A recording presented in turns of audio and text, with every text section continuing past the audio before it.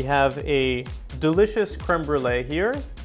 My preference is using sugar in the raw. So the technique is to add a fair amount of sugar to the creme brulee, and then we're going to dump off some of the excess. And then the fun part, you take your blowtorch. It looks like I'm probably about 6 inches from the creme brulee. And you want to make sure that you're moving the flame around so that you're torching all of that sugar.